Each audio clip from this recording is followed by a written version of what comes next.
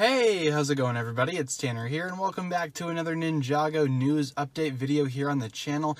If I sound a little tired or out of breath in this video, I literally just woke up and ran out to my car to record this, so if I sound like that, you know why. But we have some new Ninjago 2019 summer set news here on the channel to discuss.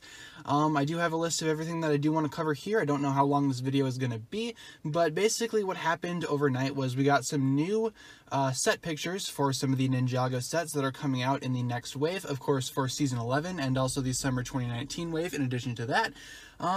All these sets we have seen before, but we just have new pictures of them, and we also have a new poster, so let's get started by doing that first and talking about that. So first of all, I don't think I'm going to be able to show anything in this actual video itself because I don't know if these pictures are still technically not official. They don't have the confidential stamp on them, but just for safety, I'm not going to be showing them in here. However, I will compile a list of everything that I found down below in the description on my Instagram, which you can go check out and follow along with the video as it goes on. So apologies to that, but until an actual official LEGO source uploads these pictures and, reveals them to all of us, I'm just going to go ahead and stick with the, the instinct that maybe uploading these pictures in the video is not really a good idea, but I can discuss them though, and you guys can follow along on my Instagram if you would like to. But starting things off, we do have a new kind of mini poster showing all 6 ninja in what's known as their forbidden spinjitzu forms. We have all of them, Kai, Cole, Zane, Jay, Lloyd, and Nia. All of them are here, and all of them are looking very, very cool with their forbidden spinjitzu masks on, which of course do sort of provide that elemental aesthetic as well to their overall design. They're basically bursting with elemental energy, and I think it's really well done the way that they've actually designed these figures, and we'll see more of those later on when we talk about the Spinjitzu Slam sets. But this poster overall is really cool, and yes, I do like to talk about posters because I do feel like a lot of design and work effort go into the actual posters themselves, so we always have to stop and appreciate them when we can, and this poster is no different. I really like this poster quite a bit. I think it's really cool, and once again, all of the ninja in their forbidden spinjitzu forms, all of them look really cool. I love how they're bursting with elemental energy. Sort of reminds me of something that you'd see out of an anime such as Dragon Ball or My Hero Academia. Next up, we have some actual pictures of sets. Some of them do have boxes attached to them, and let me just say that the designs for the boxes that they're actually coming out with in this new wave are really cool. They're switching it up a little bit with the logo off to the side, and then the right-hand side is basically Forbidden Spinjitzu Kai, which is what we kind of expected. I mean, so I don't know if that means Kai's going to be the focus ninja for this wave, but I do think it's safe to say that all of the boxes for the Ninjago actual sets themselves, and not the Forbidden Spinjitzu sets, will actually feature Kai on the box, so that's really interesting and curious to think about there. But starting off first, we have Lloyd's mech, which comes with Lloyd, Zane, and a few Ice Samurai. Now what's interesting is that some of these sets are actually incorporating a few variations of minifigures into their arsenal. Like for example, in this set we have Lloyd in his normal form and Zane in his Forbidden Spinjitzu form, and that Forbidden Spinjitzu form is actually different from the version that we have in the Spinjitzu Slam sets. So a little confusion there. I really don't know what that's about there. It reminds me of what they would do with Ninjago sets back in the day, where they would introduce the full ninja and then the next ninja in the set would just have the half mask. I really am not a big fan of that. I want to get all the ninja in their actual full variants, so having a mix will provide, an opportunity to buy more sets, which is kind of disappointing because it just seems like kind of like a sly tactic on LEGO's part for, figure collectors such as myself. But we're not going to really get into detail with that here. Lloyd's mech looks pretty cool. Next up, we have the Land Bounty. Now, the Land Bounty I really didn't like when we first saw the initial pictures for it. However, with these new set pictures and things like that, I really actually do kind of like it. I think it looks sleek, and they've added some things to it. And this set comes with Nia, Wu, Kai, Cole, Jay, and a whole bunch of pyro snakes. So something else that I've noticed is that they've kind of just been incorporating variations of villains in the sets as well. Some sets will have the Ice Samurai as the villains, while other sets will have the pyro snakes, which is kind of what we expected overall. We kind of expected a mix and a balance for that, and we appear to be getting that with such sets like these. Next up, the Shuricopter, the new helicopter for Zane. This set is one that actually has a box attached to it, and that looks pretty cool. I like that quite a bit. It comes with Zane, obviously, and Jay in his, I believe, the Forbidden Spinjitzu form, could be wrong about that, and the Ice Samurai themselves, gloves, you know, a few of those, or maybe just one. I can't really remember. In case it's not obvious, I don't have the actual physical pictures in front of me right now. I just have a list that I created for that, and of course I don't really get too specific with that, but from what I remember, the Shuricopter looks really cool. Again, I love the design for the boxes, and the Shuricopter might be one that I actually get. I wasn't really expecting, you know, a standard helicopter for Zane. I was sort of expecting it to look more like a shuriken, maybe a flying saucer kind of shape there, but overall I really like the look of that quite a bit. I think this helicopter works fine for Zane and things like that. I think it looks fine, honestly. I mean, it's a good design, it's a good build, and it looks really cool. And of course it does come with some great minifigures as well. Next up, the Katana 4x4 featuring Kai, Nia, and a whole bunch of pyro snakes. So the Katana 4x4 seems to be carried over from the Katana V11, which was Kai's vehicle during Season 8. And again, it's a 4x4 off-road vehicle if you were expecting anything else. And this looks interesting. We've never really seen Kai have a vehicle such as this before.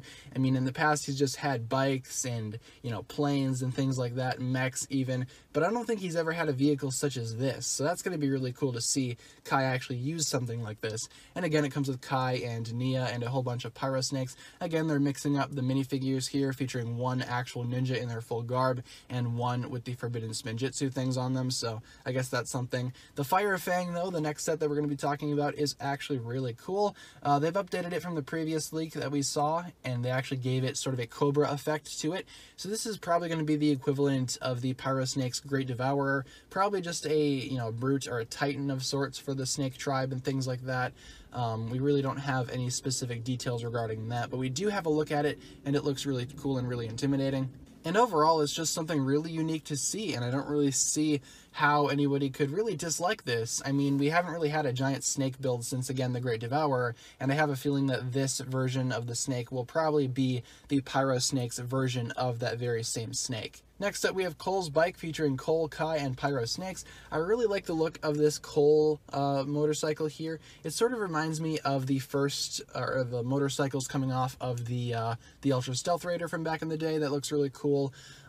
We have a tread up front and a wheel in the back, so another half-tracked vehicle for Ninjago. Ninjago seems to like to introduce those a lot. We have a bunch of those under the Ninjago collection belt, and yeah, it comes with Cole, Kai, and a Pyro Snake. Now, something else that's curious to mention here, Cole has an interesting new weapon that sort of looks like a hammer mixed with his golden scythe, so I don't know if that's going to be a big plot point during Season 11 if they combine their regular weapons with the golden weapons. I don't know where that's coming from, but it does sort of look like that in the sets itself, and some other ninja have other weapons that have a similar sort of design element to that. Next up, Lloyd's Journey, one of these smaller sets featuring Lloyd, a wolf, and the Ice Samurai.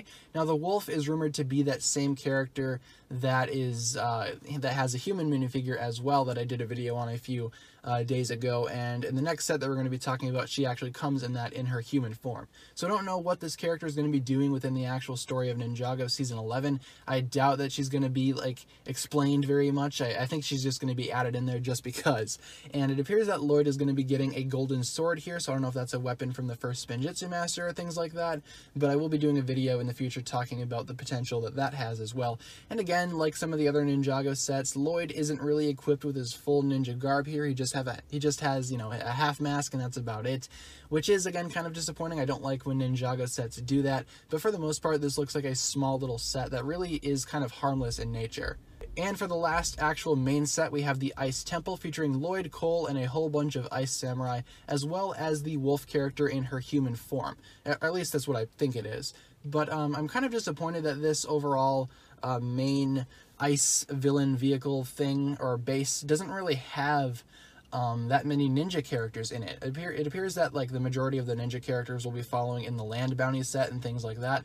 So I guess that's interesting. I mean, I guess they're going to be incorporated into that set and not really present in the Ice Temple set or the Castle of the Forbidden Emperor, whatever you want to call it, whatever it's actually called. I don't actually know. But yeah, Lloyd, Cole, and the Ice Emperor, I guess, are going to battle it out along with this new character that may or may not have the ability to transform into a wolf. Again, that's kind of a gray area there. But for the most part, I think it looks fine. And lastly here, we have a few Spinjitzu Slam sets, including one for Zane, one for Jay, one for Lloyd, and a combo pack between Kai and an Ice Samurai. So really interesting stuff there. And for the most part, Kai is, you know, going up against an Ice Samurai, so that's cool. But they also have, I guess, a little bit of a difference experience with this Forbidden Spinjitzu figure as opposed to the ones that actually come in the sets. So in the sets, they actually have masks that follow their actual color. So for example, Kai has a red mask, while in the Spinjitzu Slam sets, Kai has a gold mask. And it seems like 3 of the ninja will have golden masks, whilst the other 3 will have silver. So in this case, we have Lloyd and Kai with gold, and Jay and Zane with silver. So if I were to go ahead and actually imagine what the other ones would look like, I would say that perhaps Cole would have gold and Neo would have silver, something like that, if we actually get those 2 in Spinjitzu Slam form. Otherwise, we do have actual Forbidden Spinjitzu versions of those 2 in the original main sets that are coming out this wave. So with all that being said, that'll just about do it for this quick Ninjago news video here. Again, I really don't know how long this is going to be when it's done, but I figured it'd be a good opportunity to go ahead and talk about these sets. And again, I apologize if I do sound kind of tired. I literally just woke up and recorded this video, so, you know, you gotta stick to the grind, and you gotta go ahead and actually be motivated to actually do these videos when they come out. So with that being said, that'll just about do it for this video here. Again, if you have not seen these pictures, you can find a link in the description towards my Instagram that'll actually go ahead and have the pictures on it, so be sure to do that. But otherwise, thank you so much for watching this one. If you enjoyed the video, as always, don't forget to give it a huge thumbs up rating. And of course, remember to hit the subscribe button if you've not done so already. Once again, guys, the comment section is there for the various discussions that you would like to have regarding this topic, or if you just had a comment of a general nature, that's fine as well. In the description, you will find links towards my other forms of social media, whether it be my Twitter, my Instagram, my Patreon, or my merch. Be sure to support me on all those platforms if you would like to. With that being said, you guys, thank you so much for watching this video once again. My name is TannerFishies, and with that, I bid you farewell.